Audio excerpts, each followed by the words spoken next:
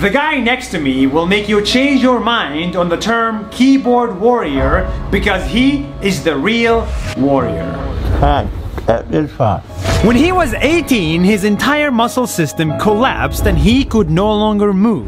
And for the next 19 years, he's been bedridden in his home in Sri Lanka. But this is not a sad story, it's an inspiring one. Despite having strength only in one finger, he taught himself to read and write English. He wrote and wrote and wrote. And when he couldn't write on a laptop, he wrote on an iPhone to publish 3 full books in English that sold in the thousands.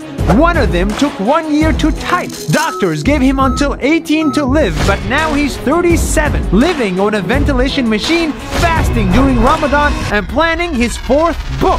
This guy fought to live his life, fought to write his thoughts, and fought to make his voice heard only through a keyboard. He should be the new definition of a keyboard warrior. That's 1 minute.